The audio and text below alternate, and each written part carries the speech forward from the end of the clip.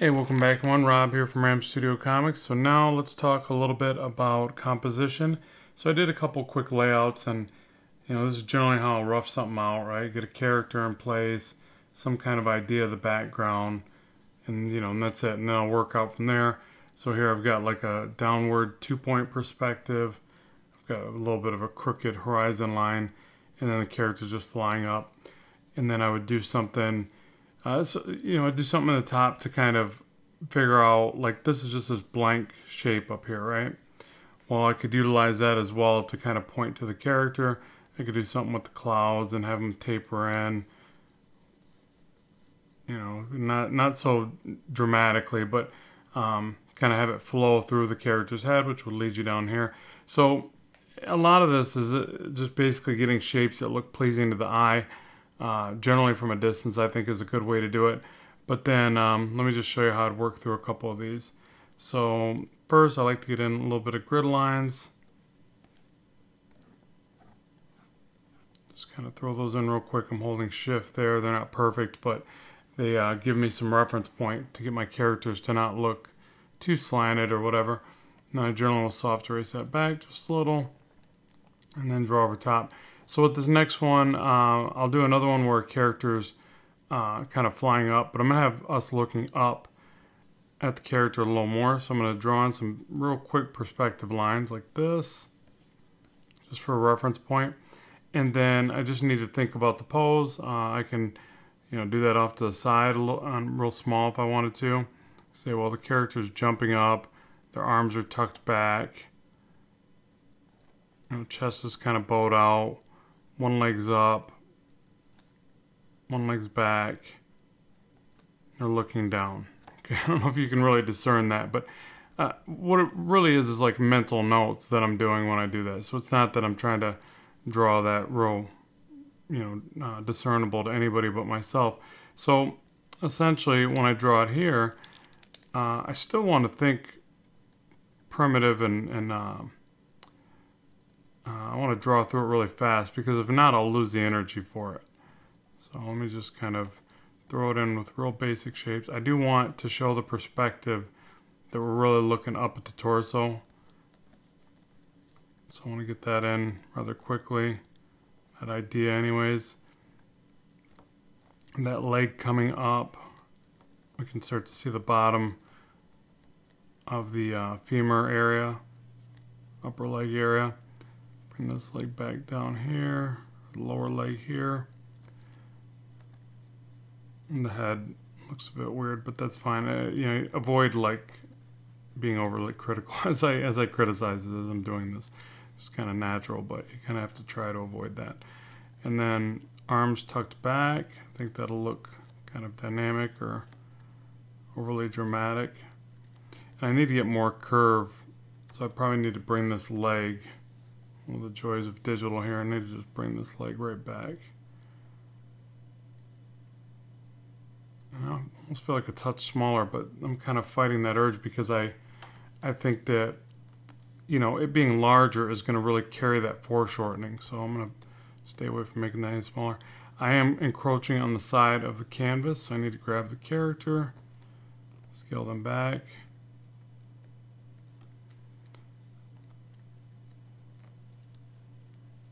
Fist in here, forearm here.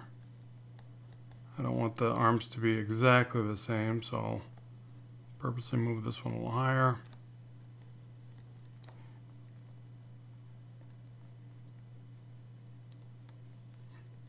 That foot's crooked. But you know what, here, let me just throw it in with a primitive shape. Leg back, bent back. Okay, so just to get the idea working. Okay, so something like that. So now I've got this pose of this character. We know that we're roughly looking up at him. And we can see areas where, like the bottom of the leg, as I refine the torso, it'll all kind of confirm that. But it's a lot easier to just say, well, as soon as we put, I'm just going to throw it in for the quick representation, but as soon as we put a couple buildings like this, it really reinforces that pose, right? So again, this is where that composition can really help you. So I can really take that as far as I need to. I can make some of these buildings very small by comparison. And I can make him look like he's, you know, closer to us, and all that's pushed way back. Obviously, there's a lot of dynamics that we can do just with the scale relationship. And then, let's see, I mean, you could draw a plane up here and you're seeing the bottom of the plane. I mean, you wouldn't want that to go right with perspective anyways, but you could do little tricks like that to reinforce that up view, that everything that you're looking at, it's a horrible plane. But you get what I'm saying. Like, everything that you do reinforces that that perspective. But as far as the composition of it, you know, right now, what it feels like to me is that everything is just kind of going up like this, right? And that's, and I could probably take the buildings even further and really, you know, distort them out and really push some of these lines to point right up towards the character with a 3-point perspective. So, in fact, it would, yeah, I'm sorry, it would be a 3-point perspective anyways. A 2-point wouldn't make as much sense. But I guess that's a good opportunity to show you how a 3-point does really influence a shot like this. So now all of a sudden, if we turn these buildings into a 3-point, so all these lines converge up, you find a vanishing point up here. Remember that if you triangulate the vanishing points and keep your artwork inside there, you're not going to get the distortion. You get more distortion when you try to do something like, you know, you're trying to draw a building out here. Well, you can't even do it. I mean, you can do it, but it looks weird. It's distorted. But if it stays, if you keep your picture plane inside this area, I just talked about this the other day on a live stream, but I'll reiterate it, then generally you get a lot better illustration with less distortion. So anyways, you get these vanishing points in the right place, your perspective lines converging to those, and then all of a sudden it reinforces the flow and direction that you're looking up at this character. And then after you work all that out from that distance, you know, you can get, I always tell people, try to get as many of those little details as you can. Get the clouds and get some little birds and whatever you're going to do to make this scene look the way you want it. Some rolling smoke down here from some chaos and destruction, whatever, burning building, whatever you're doing. Draw it in, even at this stage, very loosely, very, very rough and crazy looking. It doesn't matter. It does so much more for you. It's like you can then let go of that part of your way of thinking and just start to have fun. So when you soft erase this, and me working digitally, I try to slowly zoom in. Because if I zoom in right here, I mean, for one, look how crazy that looks, but it seems to be too much too soon. So I'll try to work it from a little bit at this distance. And even at this stage, as I often say, I'm not overly critical. I'm still using my searching lines to figure this stuff out. Mainly because I don't always know going in, like, have I drawn a leg from this exact angle? I don't know. Will I remember today? I don't know. I might need to pull reference, you know. So I don't get too critical too soon, because then that kind of frustrates me and hinders me. I just kind of throw in what I think I know. And I'll definitely stylize and fake my way through it, and a lot, if I can. You know, if I can make it look cool, even though it's not correct anatomy or even correct anything, I will do that. I mean, it's comics, so to me, I feel like that's part of the fun. Like, it's a creative jigsaw puzzle, and if you can make it work without having to stop and pull reference, then that's a win in my mind. But you know, work through what you can, stop and go to something else if you feel yourself hitting that roadblock. If you find yourself hitting that wall, basically, then just carry over to something you feel confident about, and then move back to it. And if you can't move back to it in a reasonable time frame and get it, then pull some reference. Look at some poses from somebody else that, you know, a lot of times I think that when I do these poses or these illustrations, a lot of times I'm remembering a certain shot from a comic anyways. So sometimes I can literally zero in and go, oh, you know what? I remember seeing that similar pose or composition in such and such book. You know, I don't always remember the books, but I can usually remember the artists. Like to me, this almost makes me think of something I probably seen in you know, in a Jim Lee book or whatever. And the good thing about Jim Lee stuff is there's just so many titles out there, obviously, that you're going to find the reference. Same thing with like David Finch's work. He's got so many books out there that, you know, you're going to be able to find some good resource material, obviously, because he's got so many poses and does a lot of those intense splash pages with just a lot of characters. So just like that, I'm getting like this sense of the upshot going, hiding some of that torso, moving the lat down a little bit. But again, I'm trying to like work through this with what I know, and then hopefully not hit those major stumbling blocks that stop me from moving forward in this. But if I work through this in iterations, and I can kind of see it culminate together, come together, and piece it together and figure it out, versus me getting overly excited and trying to draw a really cool arm or something, which I've been known to do. I'll sit there and draw the arm all out, get it looking good, and I'm like, yeah, I like that arm. And all of a sudden I struggle on the torso. It's like I gotta disperse that creative energy through the whole thing. I think is a better, smarter way to work for this stuff. Probably shadow right here. Just block that in. It kind of makes sense, I guess. But yeah, something like that. And then I'm wanting to put a cape on him, but that wasn't part of the illustration, so I'm not just going to throw that in there, turn it into Superman or something. But, again, if we just take this now and just work through here, and then we figure out, okay, are these really boring modern buildings? If they are, then we can just do this stuff where it's pretty easy to trim these out because they're, I don't know, they're kind of boring, right? You just do different window patterns.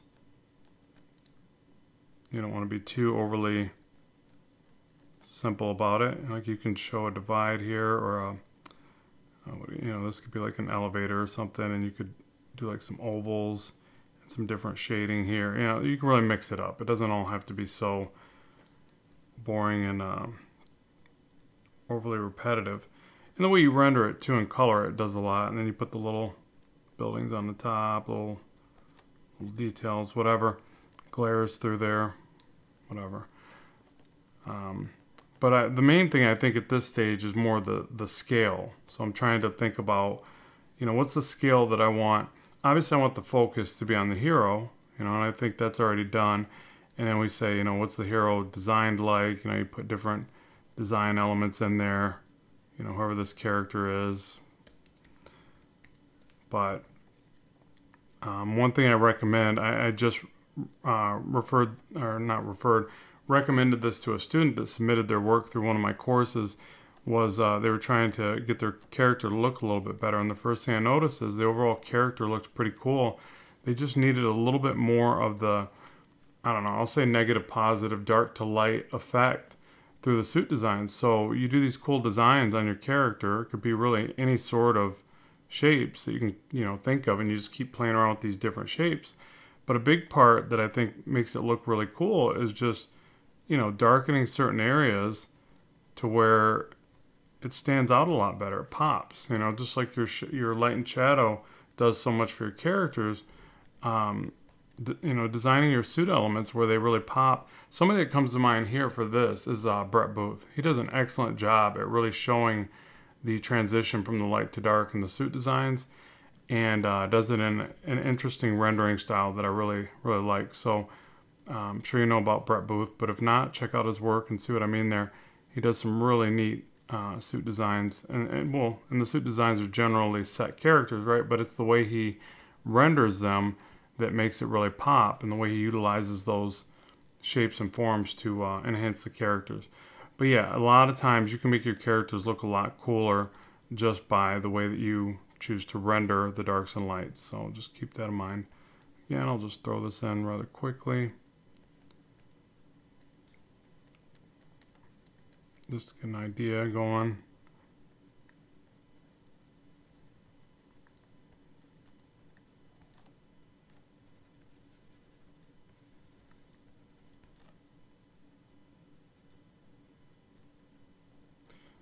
But hopefully you can see I'm really fighting the urge to like zoom in and start doing this. Really, I think that the longer you can stay pulled out from the work, especially digitally, but even traditionally, you know, like people always compare the two and say, well, you know, I don't know, like traditional is the way to go, and it is, but they're both great. But it's like, you know, like with digital, you're cheating or something. And the more I do it, the more I realize they're one and the same. Like with my traditional work, I have all these magnifying glasses, especially as I don't know, my vision's starting to be a little bit poor as I get older. But I always did. I always had my magnifying glasses anyways. I just feel myself using them more now. So it's really the same thing. You know, like when I get to a certain level with my art, I start zeroing in on them with those magnifying glasses and really detailing them. So same thing. Actually, would that be the opposite? I'll go with it. Same thing for like digital. Try to stay back as far as possible. Once you get a good sense of the overall design and it's all feeling good and working, then pull in tight. And this is really the way you should work anyways, because like when you're working with a client, this is so helpful.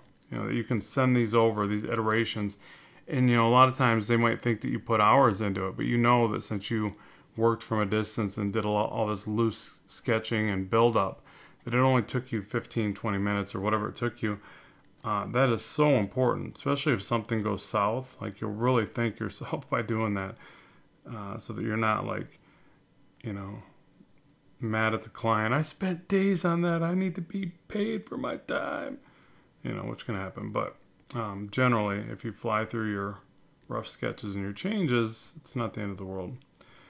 All right, I'm running out of ideas for buildings. And for buildings, somebody asked us the other day, like, you know, how do you get ideas for buildings? And I can't remember what I said just like some methods I take for cutting into it and making changes and trying not to be overly repetitive. But realistically, you know, just look at somebody that does some good buildings and then, you know, lay in your groundwork and then look at their stuff.